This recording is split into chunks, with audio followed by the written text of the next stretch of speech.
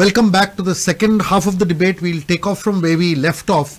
Amitbab, you were saying, and then we'll do this from you to here. Yeah.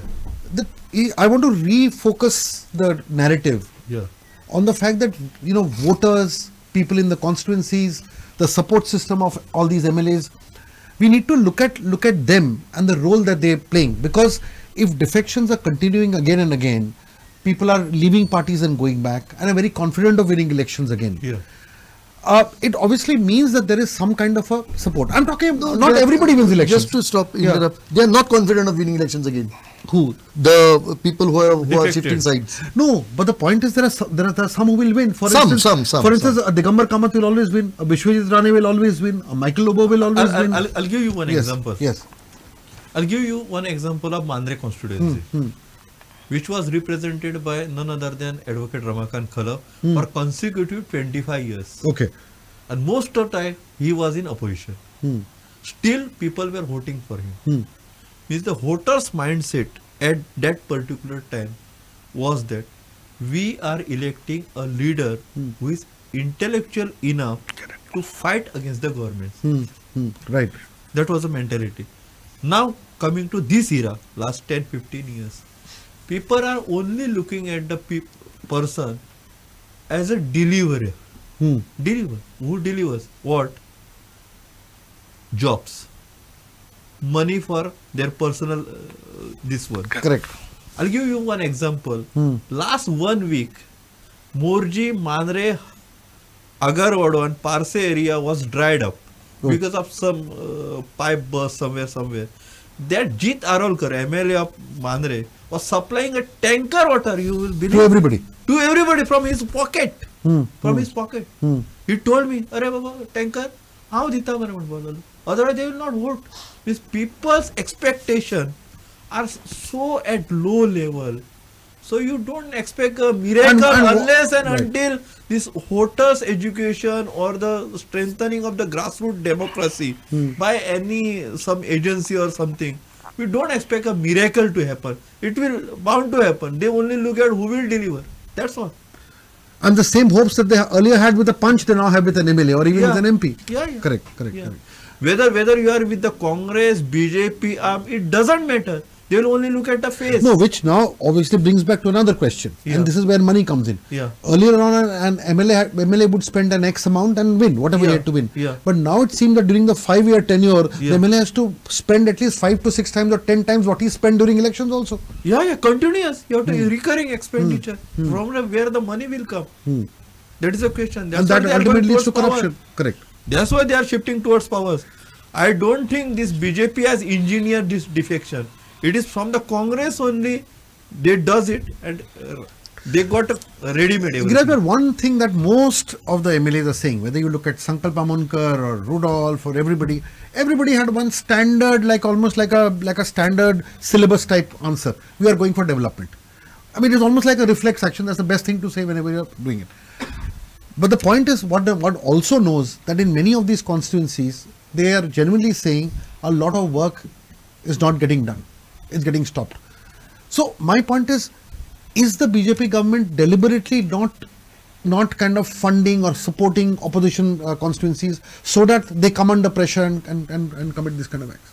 See, I will, first to come to what Amitbab said, fully agree with him. And I had said it on a debate also before election, that political parties will not, bring about a change in what kind of candidates that they give. Political parties will always prefer to give candidates who can get elected because they are in the game to win it.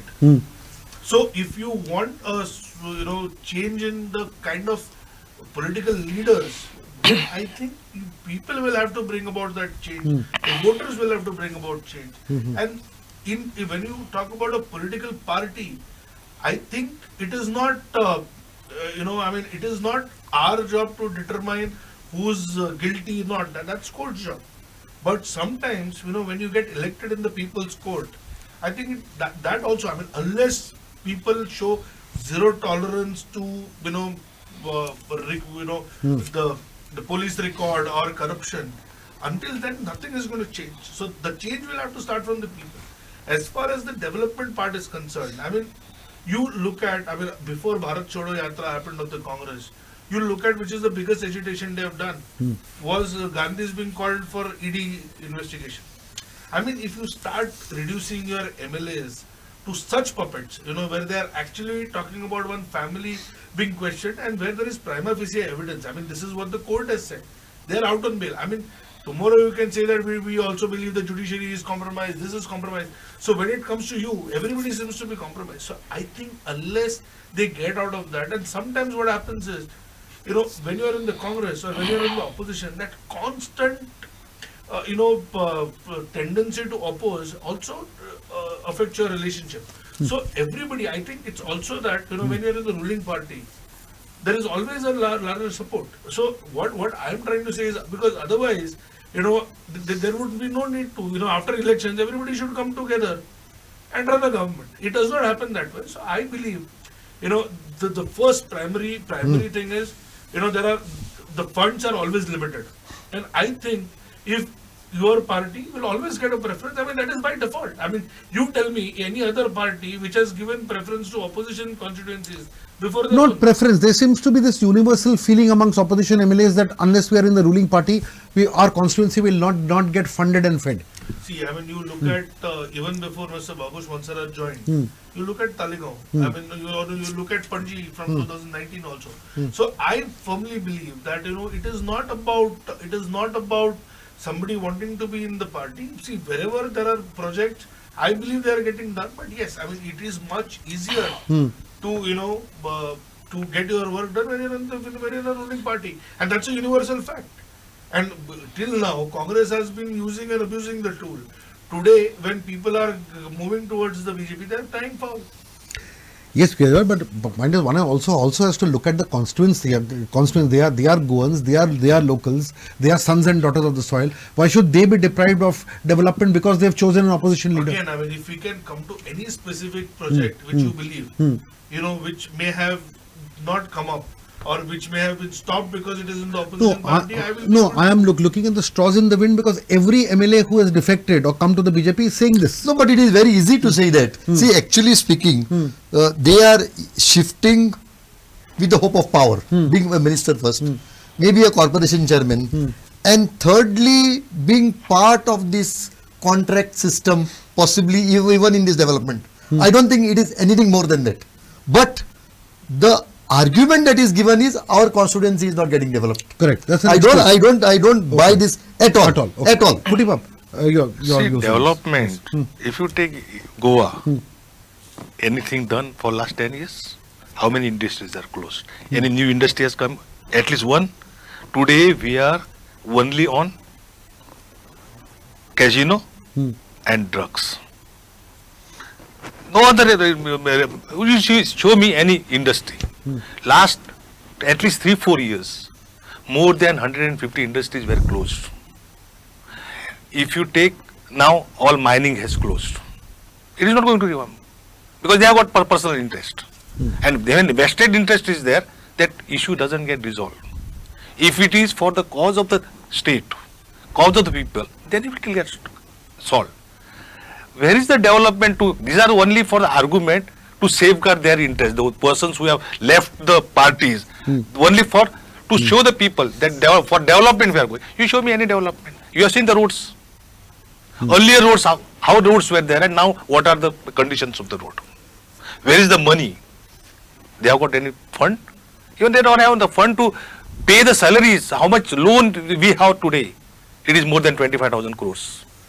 So these are the facts. So you are saying the word development is a bogey. Exactly. That's and you see the inflation. No, but you now see the inflation. Now saying that you can wake up somebody who's actually asleep, not somebody who's pretending. Now That's the case with Kutibab. So I will not even try. Now they are saying a new thing. They are saying we want to strengthen the hands of Narendra Modi. They are of course saying. This is the latest. Anil, just a quick response to this question. See, there are two issues. One is that ultimately voters and supporters and others, the compromise starts from there.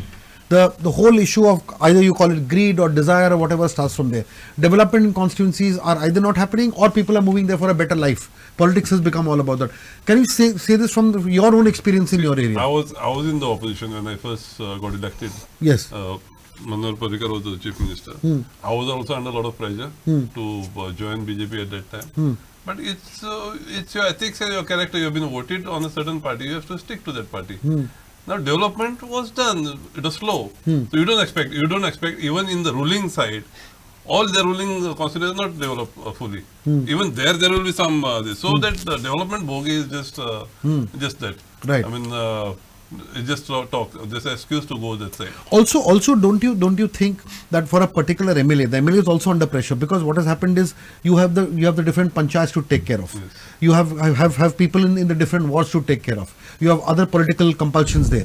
The point here is that until and unless you listen to all of them will come back to you and ultimately tell you that, look, we don't mind which party you go to, but make sure that we are in this whole power game. Now this is being played out in constituency after It constituency. has changed. When I first got elected, I spent, believe me, just 7 lakh rupees. When I first got elected, 7 lakh rupees. And nobody was expecting money from me. None of the people took money from me. But now when these other players came and casino money started flowing in, now everybody is expecting 2,000, 3,000 rupees. Everybody has taken. That's why the MLAs also get involved. 2,000 rupees per vote. Per vote. Sometimes it's even more. And this MLAs also get involved. Nobody's got the guts to ask him, why are you going that side? Because he's bloody paid for your vote. Right. Paid almost every vote. And last election, we were going around with TMC, and people have taken money from TMC, people have taken money from BJP, people have taken money from Congress. So nobody has got the right to ask these people. That's a very important thing that you said. Just one point. A lot of development also depends on the MLA. For example, I mean, if you want, I'll give our own example. Kalus was there in Vasco for 2 terms. Right. But if you look at some of the issues that Daji has been able to take up within 6 months, it's a whole lot of difference. I mean, be it the height of the bridge or any other issue. So I think sometimes it's also how much interested the MLA is and how much interested it's across opposition. So I mean, I remember, when Parrikarji was defense minister, he had spoken about KTR, for example. Yes. He said every time KTR comes to me, he tells me this is the problem. I ask him what is to be done. He says this is solution A, solution B, solution C. So he said even when he's in the opposition, the approach that he has, and he's relentless with his followers. So it is not that, opposition's work does not get done. Like Aglil Bab actually rightly said that even some of the, not all ruling constituencies also sometimes get the same treatment. It's also about how much initiative.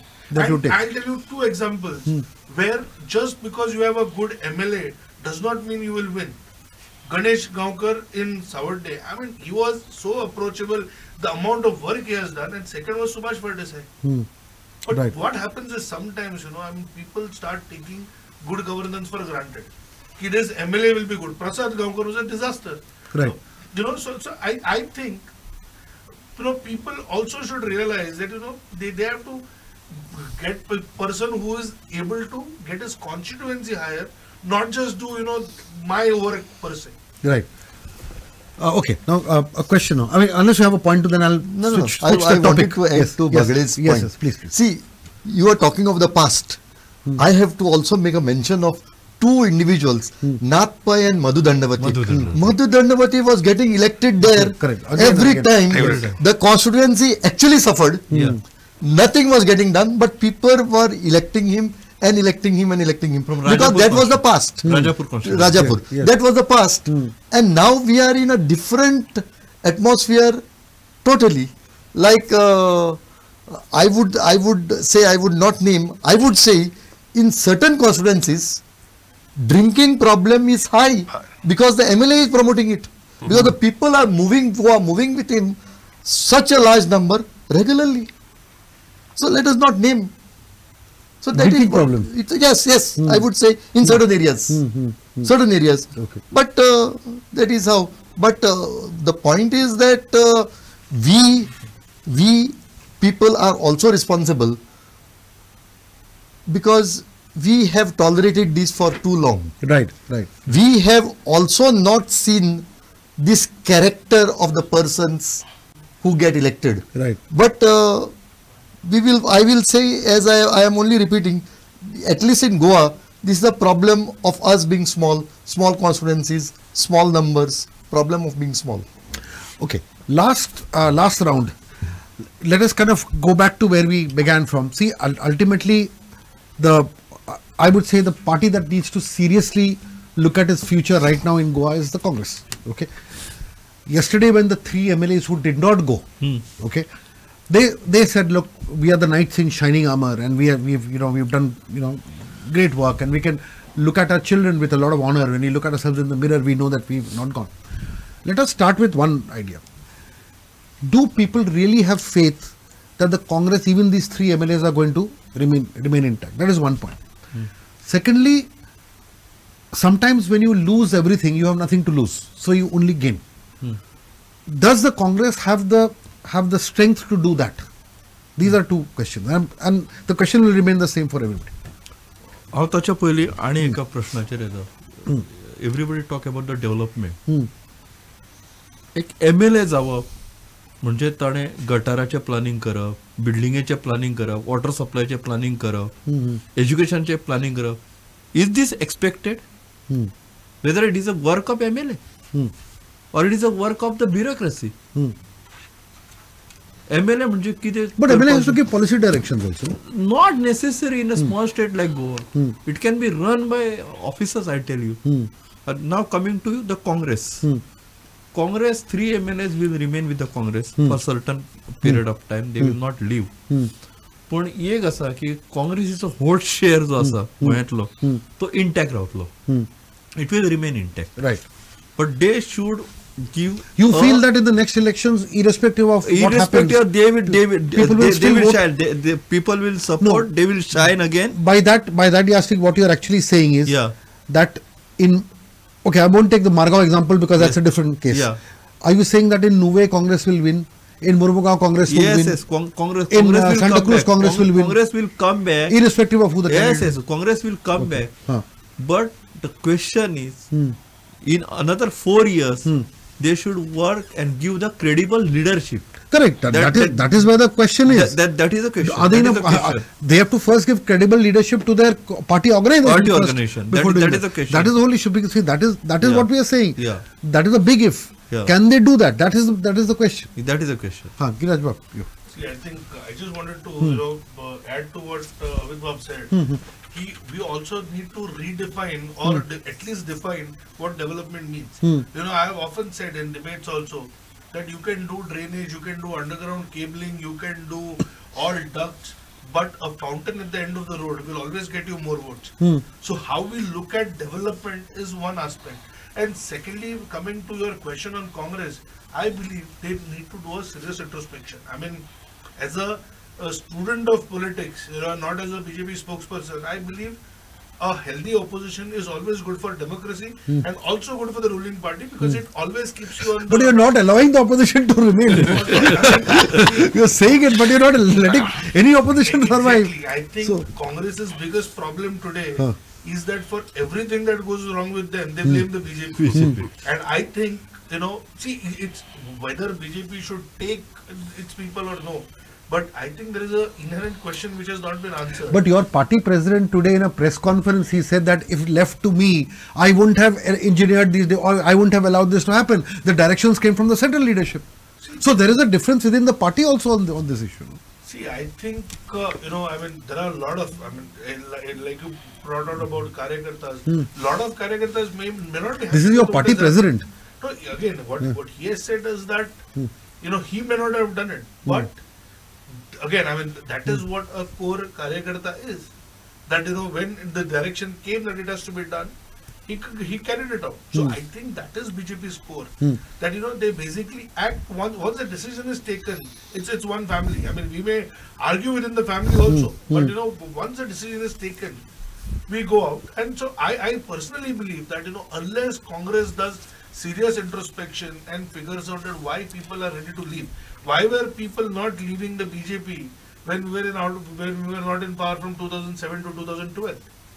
I think that is the question. And, you know, I mean, and again, I'll come to another very important point, is that this whole, you know, Pramad Patra and, you know, the Shapath they took. BJP also had people, BJP also could have done it. We did not need any affidavit or any swearing before God to say that we are united. We have always said that. You know, we are. But you are confident. completely okay to take people who went and, you know, literally genuflected in front of gods and promised not to give, and they're turning around and ultimately defecting. What does it say about your decision to take people who are going to the gods and betraying people? We have never gone to the people, nor we have gone to the gods and said that we will not accept. We have said that from time to time, whatever is in the interest of strengthening the party, we will do it, and we have done that.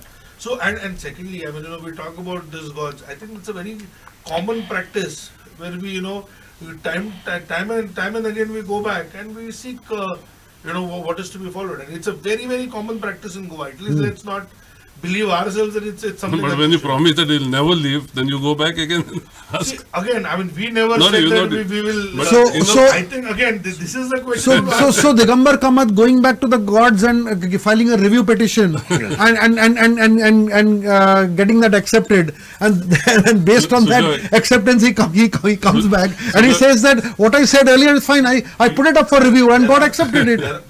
If a Supreme Court can, you know, overturn its own judgment, Correct. then I think, you know, God The also- Supremest Court can also do it. So, you know, when they do the swearing in, you remember in Kalangod or Anjuna Vagator, there are certain restaurants where you find a big board, no drugs allowed. Right. You can be sure that there will be drugs there. Yeah, like a in- normal restaurant will never in put that board. Thailand also no prostitution is allowed. So when they went to swear, I was sure that these people are going to go back. And this Congress fooled the people of Goa by taking the affidavit. When you know there is no value for the affidavit, Chidambaram was showing the affidavit to everybody. Swearing is one thing. They took the affidavit. So basically, you already knew these people are going to go. And if you see, you have to doubt whether the leadership is there in this sending the people there. Ask anybody in the Congress. The Sankalp Amonkar and Girish Chodankar are like husband and wife. Okay. The We should ask them also this. The night before Sankalp left, the Mahila president's son was roaming with Sankalp. So, is the whole leadership behind this move to send these people here? So, the credibility of the Congress is at stake. People, like he said, people will be with the Congress. People are with the Congress. A certain sections will get disillusioned and will leave. A certain percentage will leave because people are fed up now. How long do they forgive Congress? Every time you'll come back, say sorry, and do the same. For instance, somebody like you who's been with the Congress, suppose, I mean, hypothetically speaking, given a chance or you know, the opportunity, or would you yourself go back to the Congress and build it up? As of today, no. I will not even think about it. Not with these crooks who are around now. Not with these gandus who are there here. You cannot. Okay, put him up quickly moving to you. want to change his name also.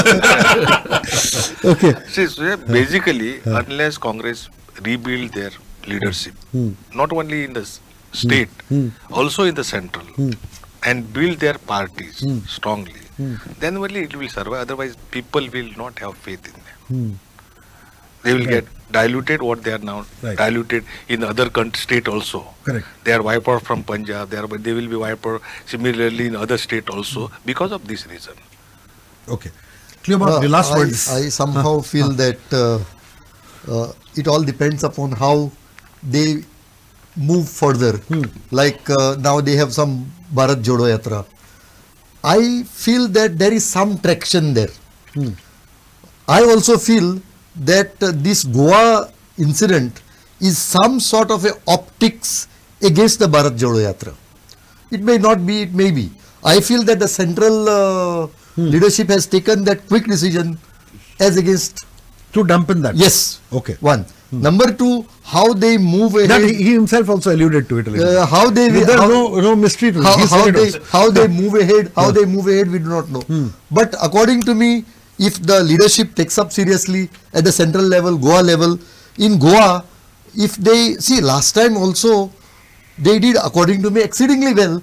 But we are looking at getting power. They did not get power. But my understanding is they did well. I told him that they are coming back to power because of the anger against their government. But still, 1 to 11 was great. And we thought they were coming to power. So that way, I feel that there is hope. As Bagre again pointed out, it all depends on the organization, how they function now. But no way you come to election time 6 months before. They'll have to work from now onwards. 4.5 years is long time. But you feel the trust factor is still there? Trust factor they'll have to build up. They will have to bridge it. As of now, it is not there. Yes, it is not. They have lost credibility. They'll have to build up. Like last time, when they said that we are not giving ticket to a single defector, that itself brought them up. Correct. So something But that turned out to be a lie. I mean, not Correct, that correct. itself. No. It's not a trust factor. No. There's no alternative. See, when I talk of trust factor, I mean a narrative which they can sell to the people. One, at the central level also they require, because if they lose Himachal, Gujarat, which are now, I feel their downfall will be further fast. Yeah, quick But point. Yeah. I just want to make only one Sure, point. sure. That I think when Cleopas speaks about credibility, I think Congress has to first regain the credibility within itself. You know, instead of Bharat Jodo, if Rahul Gandhi had embarked on Congress Jodo, I think it would have strengthened the organization. So, you know, you can't gain credibility until your own people are convinced that the party has the wherewithal or the credibility to take on the BJP. And I think that is why their problems are internal and they need to work on that. Okay, my last question before I end is that you are looking at 2024 as a strategy. Does the BJP have no other strategy but to break other parties to strengthen itself? See, ultimately you can break whoever you want, but you can't go to people with that. You know, ultimately you have to go to people 100%. based on your Correct. work. Correct. You know, so I still believe that, you know, it is very important that we strengthen the party, but we will win on our own and the good governance record of Honorable Prime Minister. Okay, we'll leave it at that. I think some of the major takeaways is, number one, I would say that the people and the way our politics is becoming and the way our social life is becoming has a big role to play in the manner in which these defections happening, because greed or the lust for power and benefits has gone into our very system. Secondly, we know that BJP as a party will do anything that it needs to do to win 2024. At this point of time, that the whole winner takes all is something that is driving politics here, irrespective of which shape it is taking. The only thing is that BJP is honest about it and absolutely ruthless about it. The third point, and that incidentally is not a crime at all. They can do it, and they are very clear about this. Thirdly, the Congress has been kind of reduced into a very pitiable position where there is a very limited trust factor, and it needs to build on that trust, because neither does it have the leadership nor does it have the vision to do this. Ultimately, there is obviously a sentimental Congress feeling in many villages. Many people of a certain generation and others like the Congress. There is a feeling they can live with that hope. That, that is the only little glow which they can expand on, but they need to credibility to do it. And what is most important is that many have said that you have to build up your leadership from the grassroots and have genuine people to build your party up. On this note, I thank all my panelists for a very insightful debate and discussion and bringing to light many of the issues that needed to be discussed. Thank you very much. Thank you. Genuine people. You have to build genuine people. The brief was that